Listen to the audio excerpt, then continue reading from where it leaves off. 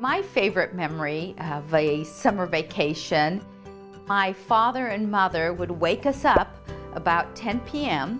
and then put us all into our green Rambler station wagon, and then they would drive to Tucson, Arizona, and from there we would cross across into Nogales, Mexico, where my father's hometown was. My dad worked at a rubber and plastics factory, and that was where they made these super balls and these hula hoops, whatever was the going toy of the day. And my father would always get the rejects, the ones that just weren't so pretty but still worked. With amazing rebound, Super Ball actually bounces over a house. And he would get them all for the year, and then we would take them with us to Mexico to hand out to the boys and girls there.